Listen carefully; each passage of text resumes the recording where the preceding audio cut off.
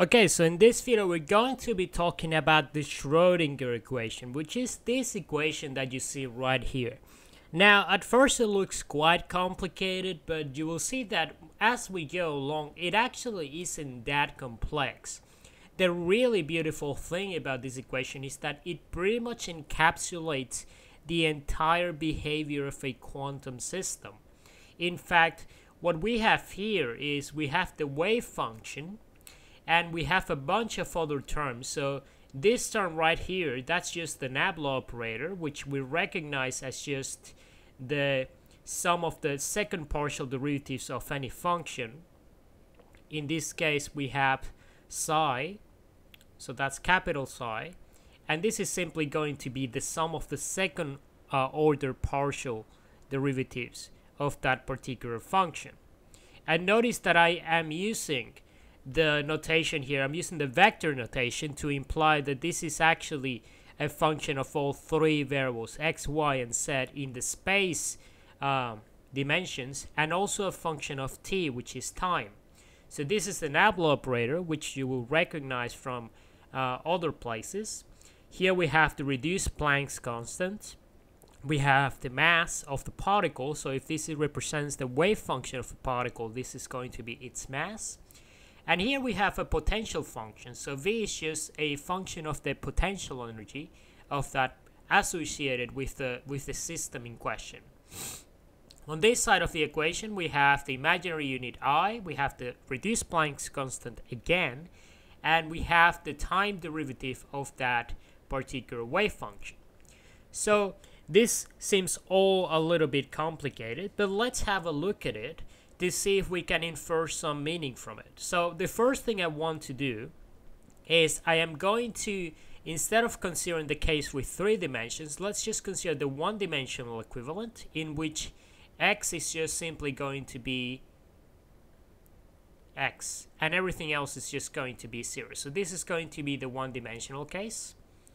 So what I'm going to do is I'm going to take the function, or the wave function, and as we have done in the past with other partial differential equations, we're going to assume that the solution is separable. So we're going to start by guessing that the solution can be separated into 2 independent functions, in this case lowercase psi, and we're also going to have another function, capital T, of time. So the product of those 2 functions will give us the solution to that partial differential equation.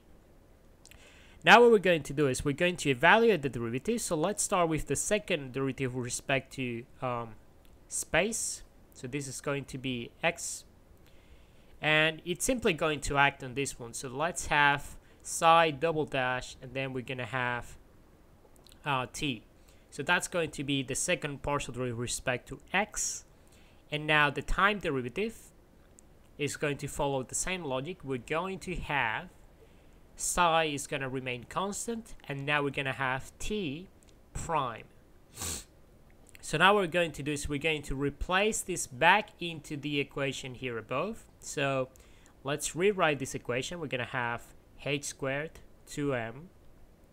Now here we're going to have the second derivative with respect to x. So this is going to be this term here, t. Now here we're going to have our potential function. So this one is going to be one-dimensional as well, times the function itself. So the function itself is just going to be this, so psi times t. And then on the other side, we're going to have I h bar, and we're going to have the time derivative, which we just said is just this term here. So we're going to have psi t prime. Now, as is common with separation of variables, what we're going to do is we're going to divide everything through by the function itself. So we're going to divide the whole equation by the following term, psi t.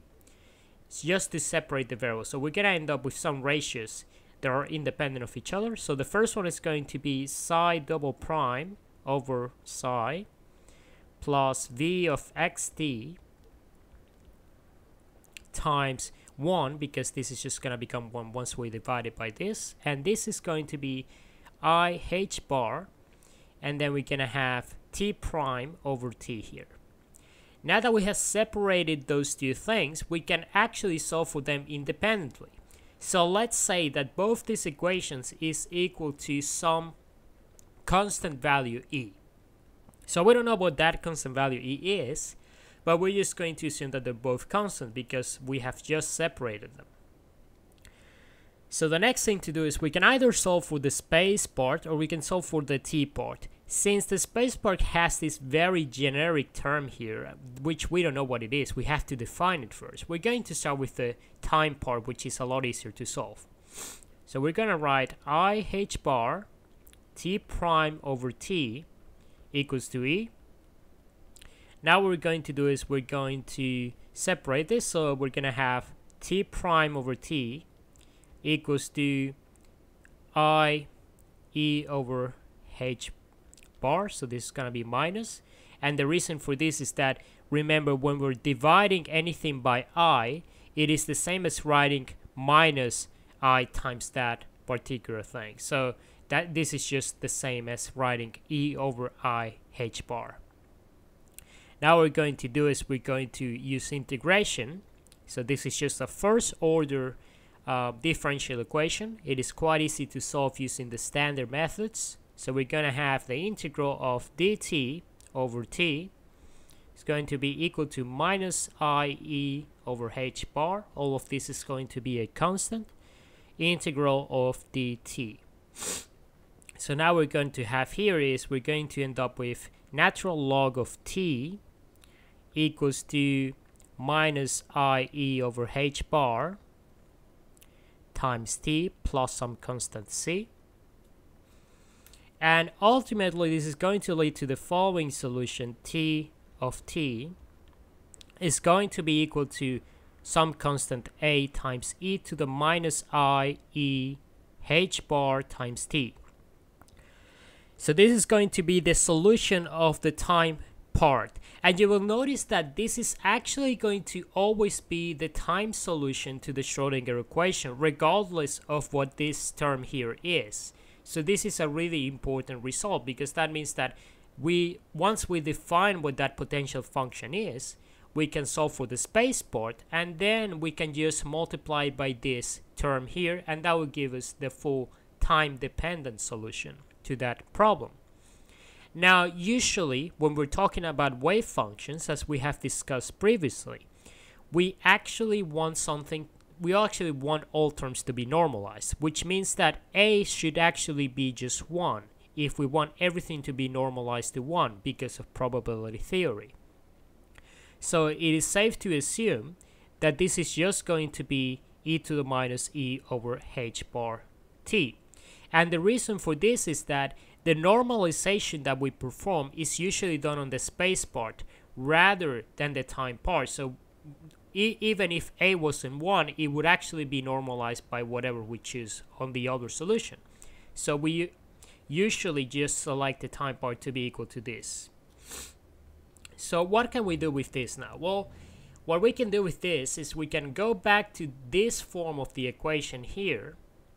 We can go back to this form of the equation, and then we can substitute that in. So just so you know, if we take the time derivative of this function, this is simply going to be minus I e over h bar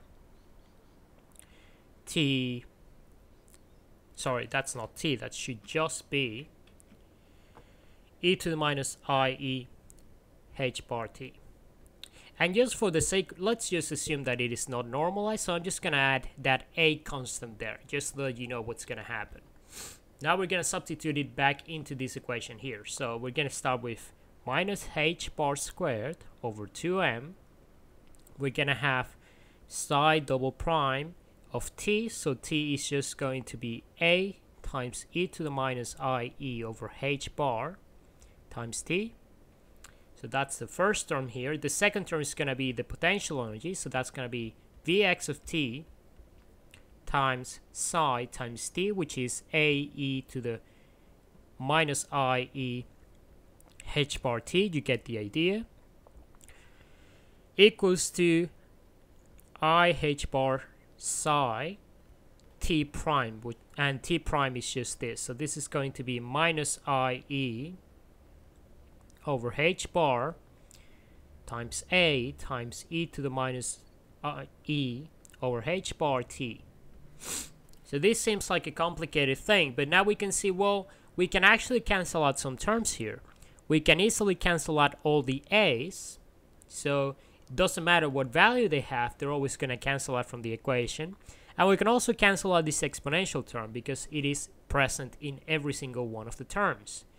Now the next thing we can do is we can cancel out this h bar and this h bar, and then we have minus I times I, so I squared is minus 1, and minus 1 times minus is just going to be plus 1. So what is going to happen in the end? We're going to have the following form of the equation, and this is going to be the one-dimensional equation, plus, sorry, I forgot the psi double prime here, plus vxt times psi equals to e psi. And because there's no time dependence, it is safe to assume that let's say that our potential energy is just dependent on space as well. It's time independent. So if we make that substitution, let's make that substitution here. Plus Vx. Okay, so I'm just going to write it as a function of x now so we know what we're talking about. And psi of x again. Now this is what we call the one-dimensional time-independent Schrodinger equation. And the reason for that is that there's no time dependence here, and you will notice that this is a really interesting expression because we can actually solve it using standard methods of solution for second-order differential equations. Now we could easily extend this to the three-dimensional case. So all we're going to do for the time-independent Schrodinger equation is we're going to replace any functions by a function of three variables. And because this is a second derivative, it is going to be replaced by this Laplacian operator. So we're going to have psi of x vector, so that contains x, y, and z. Now we're going to have v of x vector, psi of x vector equals to e times psi of x vector. So this would be the three-dimensional time-independent Schrodinger equation. So if we have some potential that is independent of time, we can easily solve this for the space part, and then we can simply multiply by the time part, and that would give us the full solution for the time-dependent Schrodinger equation. Now there's a really interesting fact about this, and it is that this little constant E here is actually the energy levels of our quantum system. So the reason for that is that if we look at this from the point of view of operators, so let's rewrite this as minus h bar square over 2m Laplacian square. So that's Laplacian operator plus Vx. Then we have psi x. So basically we're just factoring this out. Let's assume that these two are operators acting on psi. We're gonna have E. And now this right here, because this is just the sum of the kinetic energy, so this is kinetic energy and this is potential energy, we call this the Hamiltonian operator, and it is usually denoted by h hat. So h hat of psi equals to E of psi.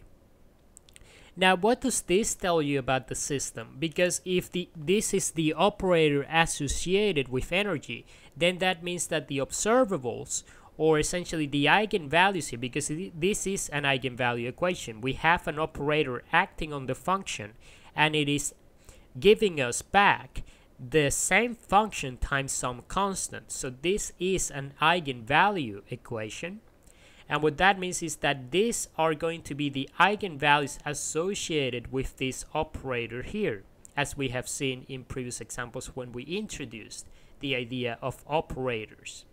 So that means that we're not going to have just one solution, but rather an infinite number of solutions, because we're going to have an infinite number of eigenvalues, and for each of those eigenvalues we're going to have an eigenvector, and that eigenvector is essentially going to be the solution for that particular eigenvalue. And this is a really important thing, because that means that the Schrodinger equation, or at least the time-independent case, is actually an eigenvalue problem and can easily be solved by using some numerical methods and using matrices and linear algebra, and that's a really nice result. So that is basically the main connections between operators, the Schrodinger equation, and how we go from this seemingly overly complicated equation here at the top to something that actually makes some sense once you really delve deeper into it. And in the next video, we're actually gonna take the one-dimensional time-independent Schrodinger equation and we're going to solve it for some simple cases, just so that you get an idea of what this all means in a physical kind of setting.